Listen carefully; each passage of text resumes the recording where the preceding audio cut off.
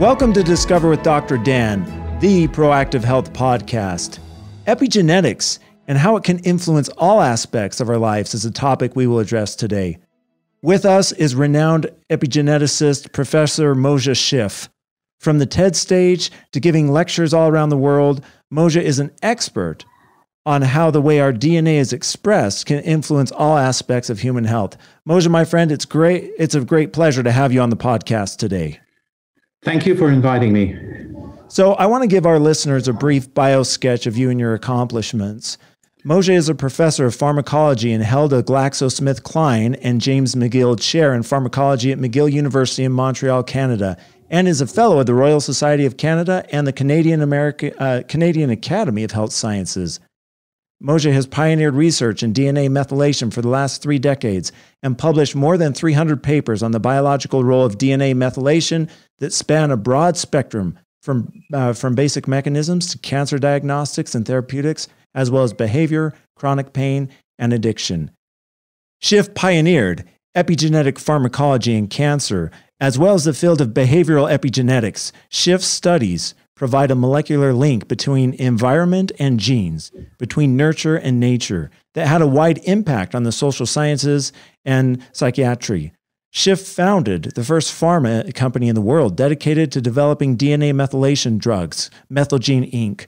Last year, Szyf founded HKG Epitherapeutics at the Hong Kong Science Park, which develops a novel class of epigenetic diagnostic markers for early detection of cancer and other diseases aimed for routine checkup in the general population to prevent disease and increase health and well-being. So amazing accomplishments. Moshe, again, so grateful to have you on the show that you would take time out of your busy schedule. Thank you. So happy to be here. So grateful to have you. So Moshe, how did you get into the field of epigenetics and DNA methylation specifically? Just by serendipity. As most things in science happen, we don't wake up in the morning and decide to make a great discovery. Mm-hmm. It just happens. I was a student actually in dentistry at the time when I needed to write a thesis. And I was looking for a supervisor, and the first supervisor I encountered in the corridor was a young professor who just came back from a postdoc at Caltech. And he discovered the first methyl group in a bacteriophage that infects E. coli. It wasn't very important, but it introduced us to the field of epigenetics. Wow. How cool is that? Like you said, it's amazing. When you do science, you start out on one path, and it's amazing how it weaves and winds to something completely different. Right. So a lot of our listeners, they might know the name epigenetics, but why don't you explain to us, in simple terms, what is epigenetics? The simple meaning of epigenetics is beyond genetics. Genetics is the DNA that we inherit from our parents, half from our father and half from our mother. And we inherit it from our ancestors in the human lineage and ancestors before we became humans. This is what we call genetics. Okay. But to understand what epigenetic is, or beyond genetics, we need to understand why this concept developed. And the problem that scientists have encountered in the middle of the previous century was the fact that they already knew that every cell in our body has exactly the same genes, the same DNA, but every cell in our body is doing different things. Right. For example, some of our cells make a retina, and others make a heart, and some make a lung, and a brain, and so on and so forth. So scientists started asking the question, how is it possible that exactly the same genes do so many different things? Right. And a scientist in the United Kingdom called Waddington in the late 40s developed this concept, epigenetics, which was a combination of different terms in embryology and genetics. But the idea was that something which they had no idea what it is happens to genes as a baby or an embryo develops from the egg and the sperm into a whole human being or a whole animal. One DNA is going transformation during the process of development, so it becomes multiple numerous possibilities of function. Mm-hmm. And so the field of epigenetics developed from the attempt to explain how one DNA, how one genome can do numerous different things. So how many genes do we roughly have in the human body? So between 20,000 to 30,000, and they have to do so many different things. If you think about the billions of cells, just think about the brain. Mm-hmm. Almost every neuron in the brain carries different memories, does different tasks. So we have to express probably billions of different programs from only those 20 to 30,000 genes. Yeah. That's an enormous task. Right. And the way it's achieved is by programming these genes in many different ways. The way I explain it to people is, think about your smartphone. Right. And your smartphone has two components in it. It has an operating system. It could be Android, could be Apple OS. But the operating system by itself doesn't do very much unless you write apps. Right. And you can take one operating system and write thousands or maybe tens of thousands or millions of different apps. So the same phone, the same operating system could do so many different things. And essentially what happens to us when we develop in the womb of our mother is that apps are written on our DNA. The operating system we inherited from father or mother. That's genetics, the operating system. Right. But the software that programs that operating system, that writes those different programs, is epigenetics. Oh, that is so beautiful.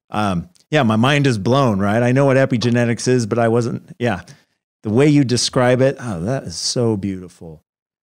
So now that we know epigenetics, why don't you give us some examples of how epigenetics can impact various aspects of our lives? So when I started investigating epigenetics, as I mentioned before, it was DNA methylation. This is the most, what I call proximal, the closest mark on the DNA. Mm-hmm. There are multiple epigenetic marks, and I don't want to confuse our audience, but just they should appreciate there are multiple of those marks, which gives the finesse and the beauty of the exquisite programs that system can create. Okay. But the basic level is essentially a little chemical mark, actually one of the smallest marks that are added to our DNA as we develop. Mm-hmm. And so I investigated this mark, how it's added, what are the proteins that add it. And I discovered very early in the early 90s that in cancer, for some reason, they're doing overtime of adding those marks and removing those marks. And we found that cancer cells have a completely different way of marking the DNA than normal cells. Interesting. And actually, it makes sense, right? If a liver cells become a liver cancer, it's a different app. It has to do different things. Right. So because it's a different app, it has to write different programs. Mm-hmm.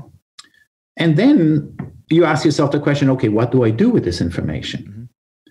And actually, you can do three things with this information. First, you can ask yourself the question, why does it happen? Mm-hmm. Why does our DNA start being marked in a very different way? Who is writing those cancer apps in our DNA? Right. The second question is, of course, how do I fix it? Mm-hmm. And there are different ways, pharmacological and today even, epigenetic editing ways to fix those marks. Right. And this is when I start thinking about using DNA methylation modulating drugs as anti-cancer drugs. And the third way that is exciting me a lot today is using those marks as early detection markers. So as soon as we can find those changes in blood, we can detect cancer early. And that's becoming the most exciting area, I think, in early detection. That is very cool. Early detection is going to change medicine completely. Right. Non-invasive medical diagnostics, such an important field. Wow.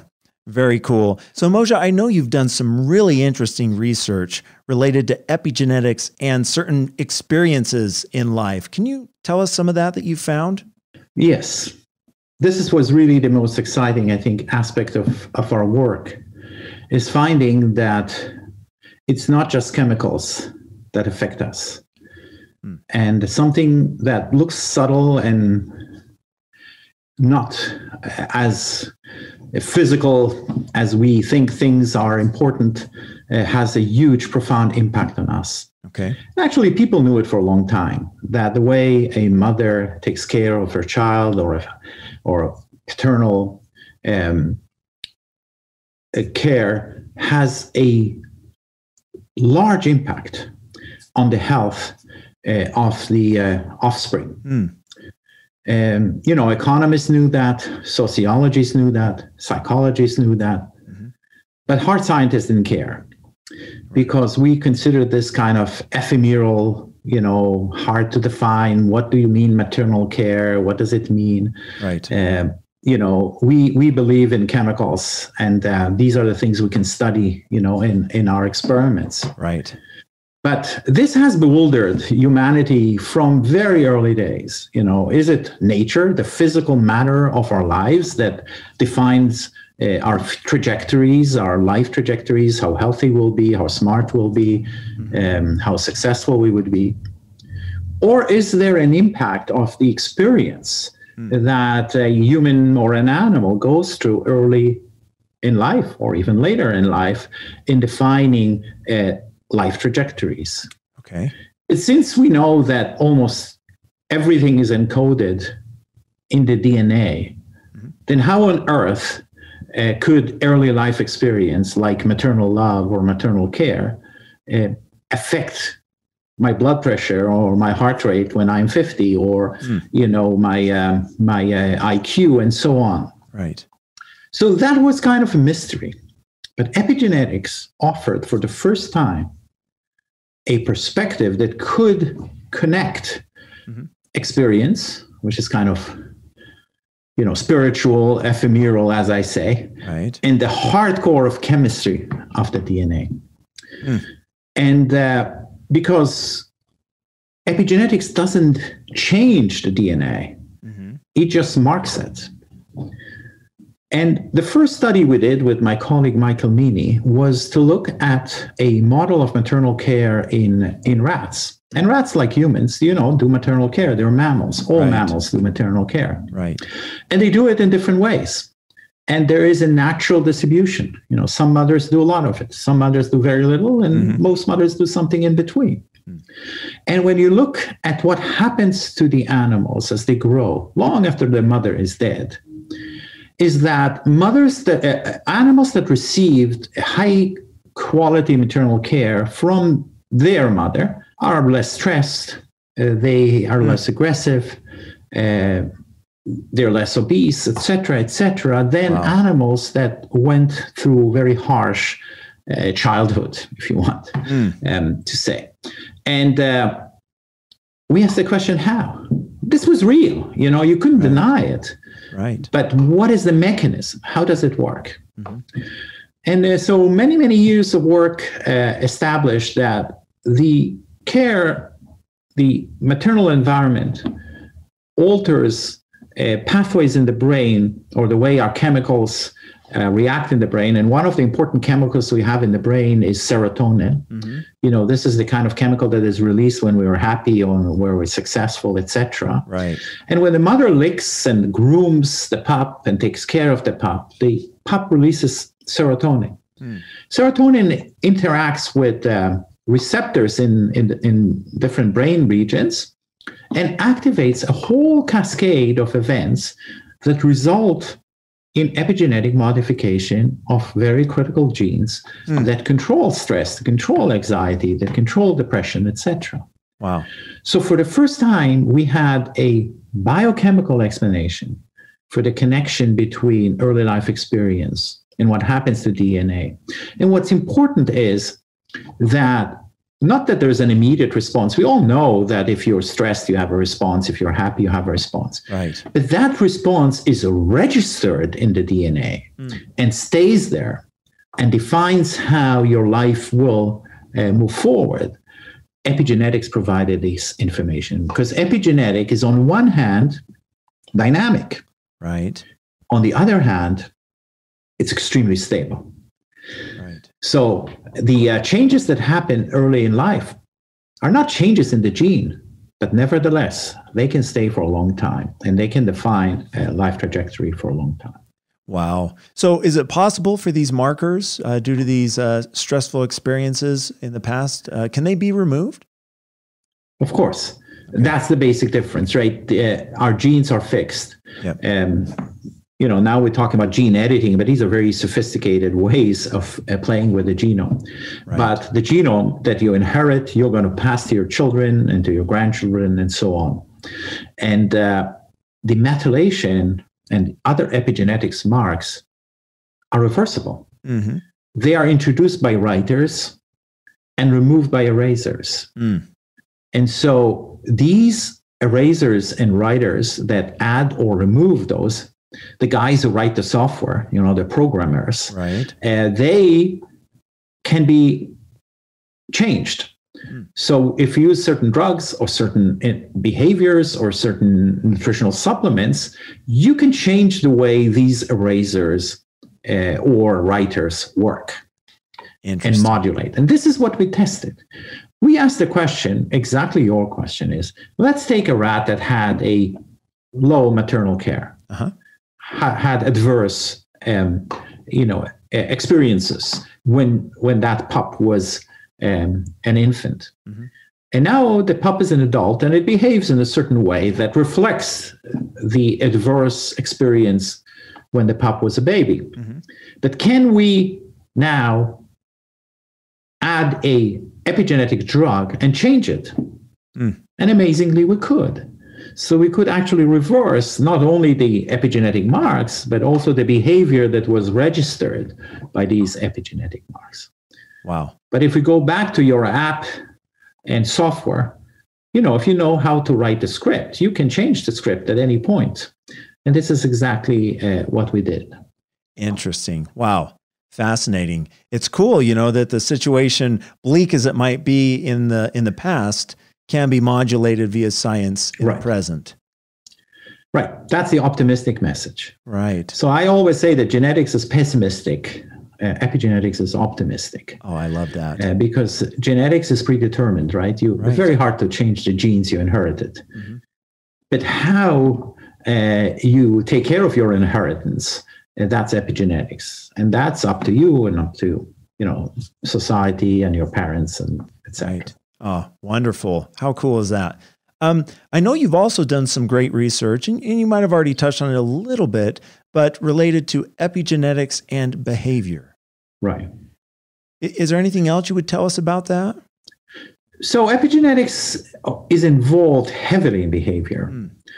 And one sign that epigenetics is extremely important for behavior is the fact that when the genes that encode the epigenetic, what we call machinery, the erasers, the readers, the writers of the marks, right. If they are defective, most of the symptoms that people see are mental health symptoms, right. Suggesting that the brain is really critically dependent on a functional epigenetic system. Mm-hmm. And therefore, it's highly susceptible to alterations that can affect the epigenetic system. Mm. So, for example, addiction is most probably written in our DNA through epigenetic mechanisms. Wow.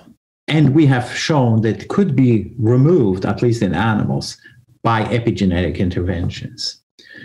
And so addiction is a classic example of an experience. In this case, it's the experience of experiencing a drug, right, and the long-term consequences that it has.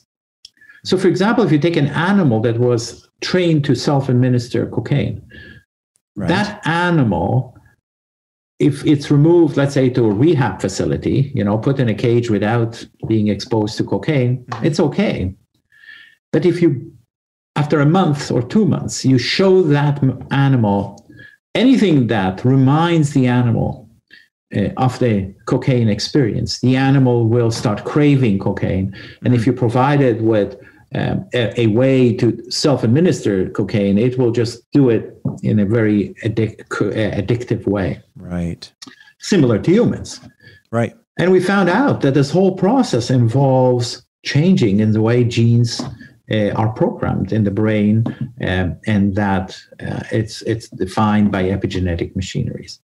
The other interesting thing in addiction is why some people become addicted and others not. Right. Are there early experiences that that program our DNA in the brain to be more susceptible to addiction? Wow. So what you're saying is that traumatic experiences earlier in life can lead to some of these health issues that we have, that people can have later on. Exactly. Wow. That is really fascinating. Are there any other examples you would give us on how epigenetics can impact aspects of our lives based on the research that you've done?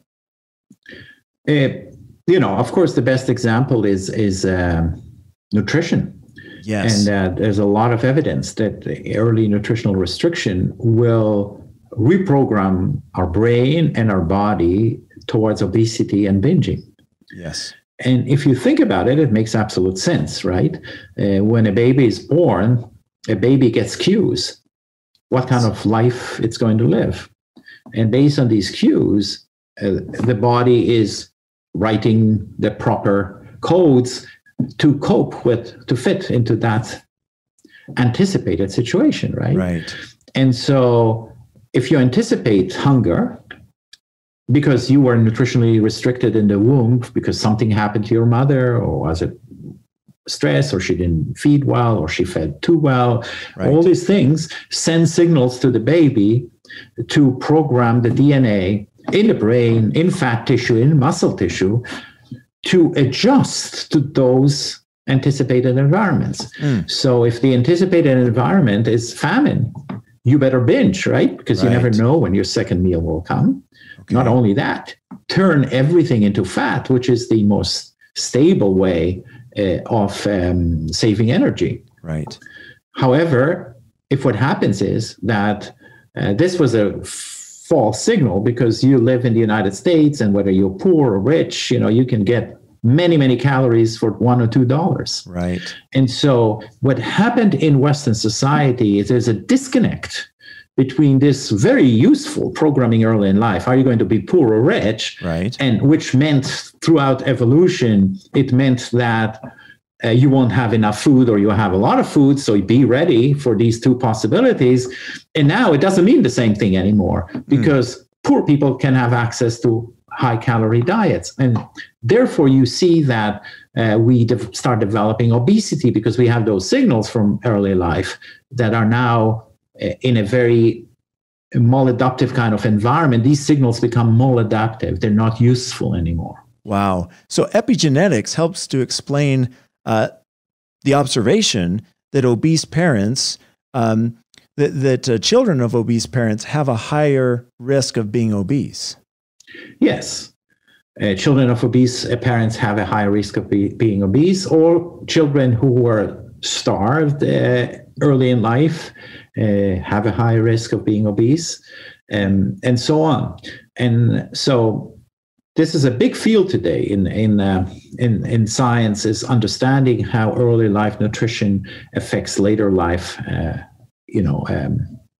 metabolic health.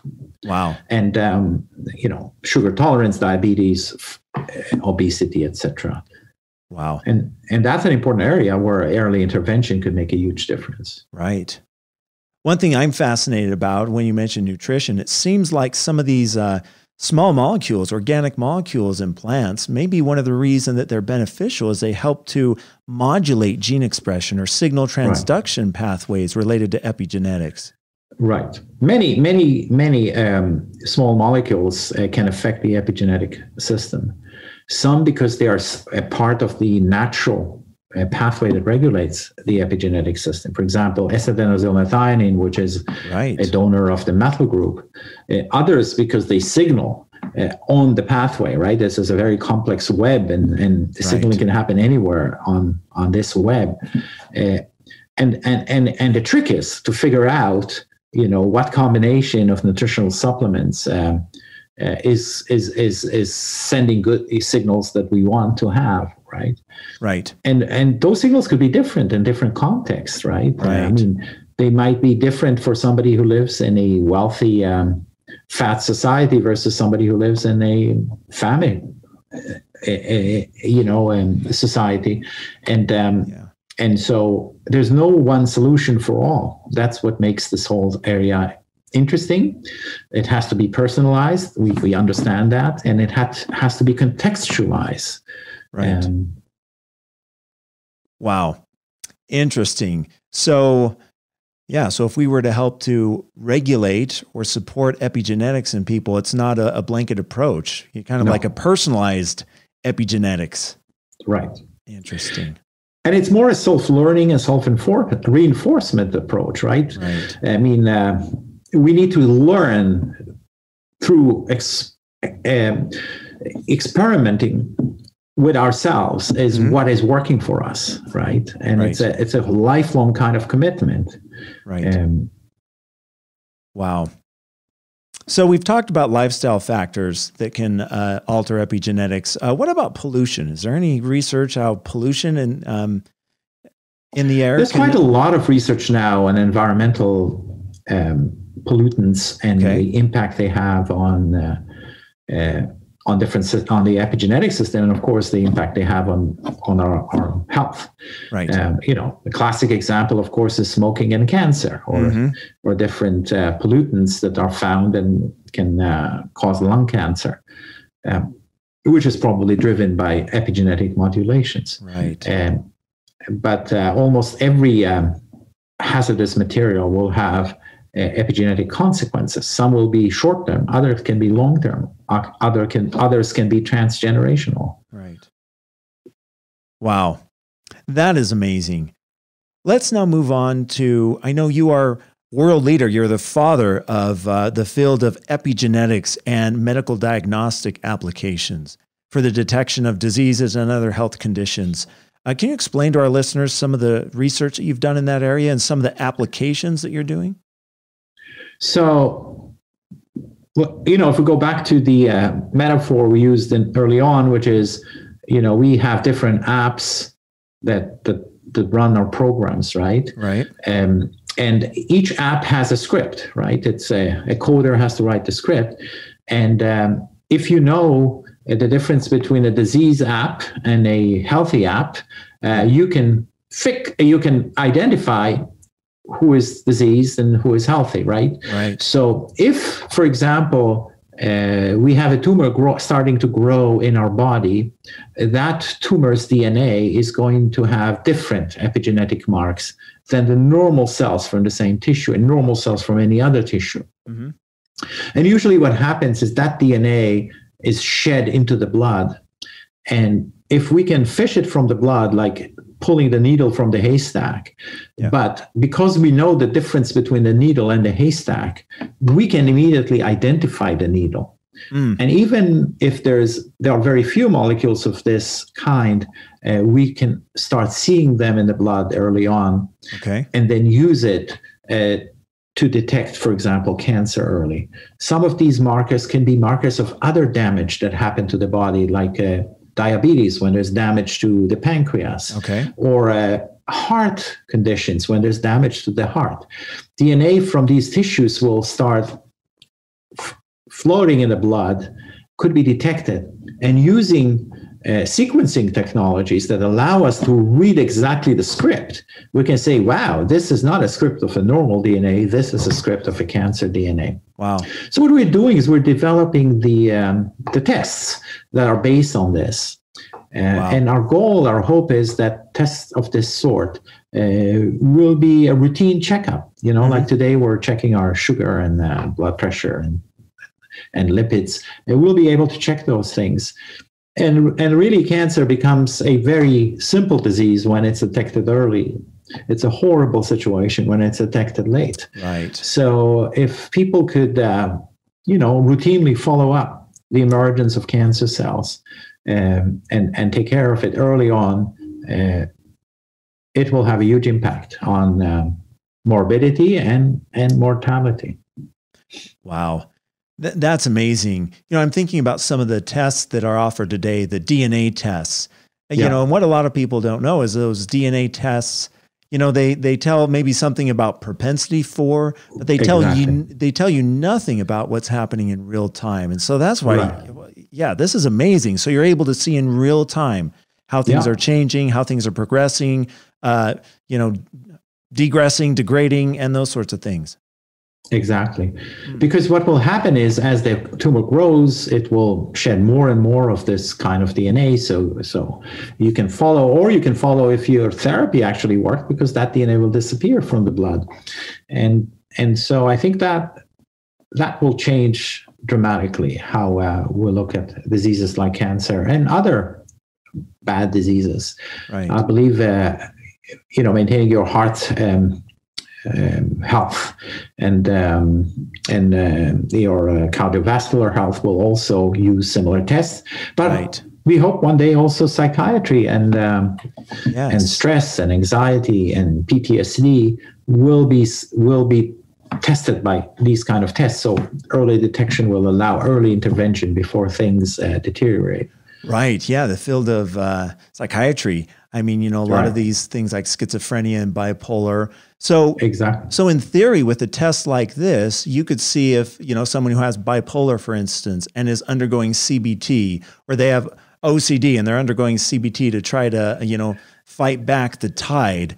Using this type of test, you could potentially see if those therapies are working. Is that correct? Right. The only challenge with the brain is that the DNA that is found in the blood is different than the DNA that is found in the brain. And what slows down this field of research is understanding how much of the things that are happening in the blood are informative on what is happening in the brain. Because we don't have access to the brain, right? We cannot get DNA from the brain.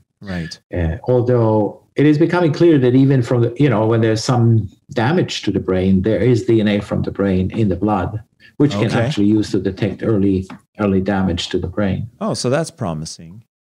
So Moshe, what you're saying is with this test where you can detect epigenetics and changes in real time, it seems to me that perhaps with, you know, psychiatric conditions like schizophrenia, OCD, and those sorts of things, you might be able to see if cognitive behavioral therapies and other therapies could be improving the condition.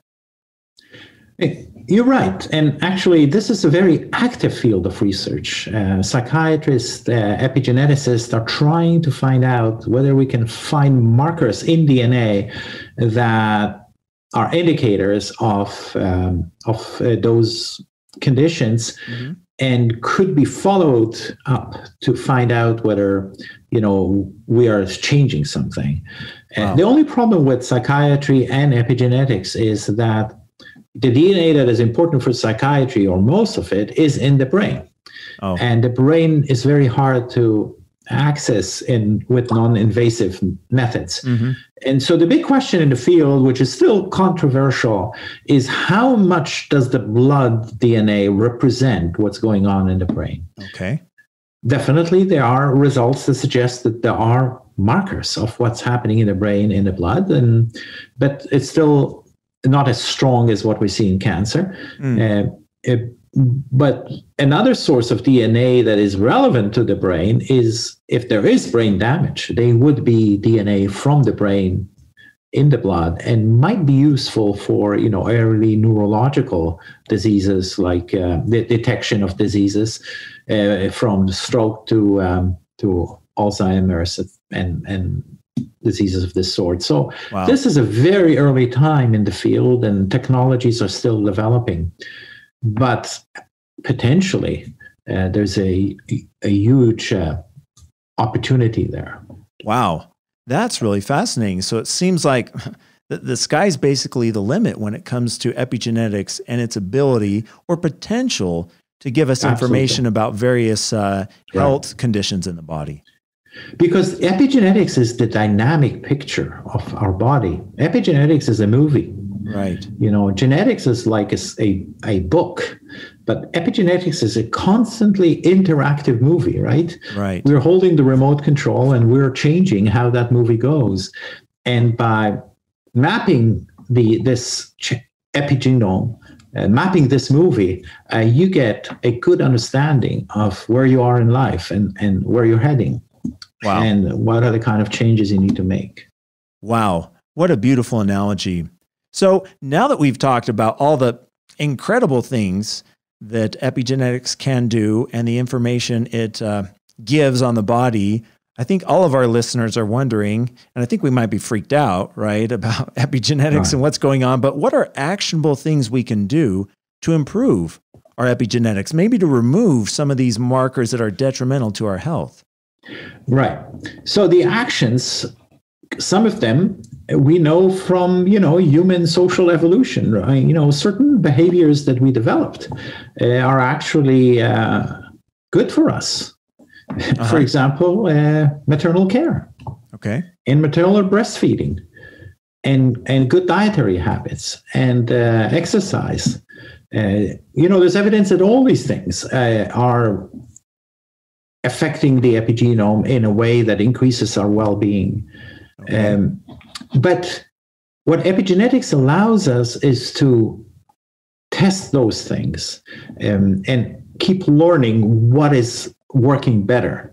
Right. And so the future that I see will be, we start with all these things that we know already from human history, from human social evolution, that they are good for us. Right.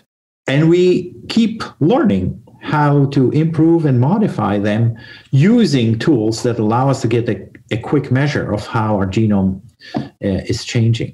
Wow. And so, for example, we definitely need source of metal groups to sustain the epigenetic machinery. Right. Deprivation of metal groups by certain diets that are poor in those monocarbons that will contribute, like poor in folic acid or vitamin B12. Right. They will cause trouble. So these are certain things we know, but there are a lot of things to learn. Right. And I think we learn by experimenting, by experience, by trial and error. So it sounds like this field is just in its infancy. Yes, it is in infancy as far as a scientific understanding of what's going on, but I think it's as old as human evolution, in fact, of the behaviors that we have adopted that are good for us. And we have to be respectful of human evolution. If we have certain behaviors, there's probably a good reason for it, why they were selected. Right. So one thing that epigenetics gives you is respect for your elders and respect for the history of humanity, because the best school is human history and figuring out, what people have figured out by trial and error works for them. And of course, what doesn't work. Right. But what science will do, it will provide an explanation that will speed up this learning process and focus it on getting better results. Wow. Fascinating. So Moshe, it's been incredible talking to you today. What final comments would you leave our listeners about epigenetics? Epigenetics is teaching us how much in our life is under our control, how much we have to learn, and that by active dynamic learning and relearning, we have the opportunity and the potential to improve our lives. And we should start moving from just protecting ourselves from disease to increasing the quality of our well-being, which is in the DNA potential. Our DNA has enormous potential because one genome can have billions of epigenetic programs. Right. And this potential we can harness by proper usage of learning from history, from experiencing, and from science. Wow. Amazing. Moshe, every time I talk to you, my mind is just blown. about your wealth of knowledge and the things that you share. So it's been amazing talking with you. You're an amazing scientist, a great friend, and you're an incredible human being. Thank you so much for being on the show. Thank you. It was a pleasure. Pleasure. Thank you. Bye-bye. Thanks for listening, my friends. This is Dr. Dan, signing off.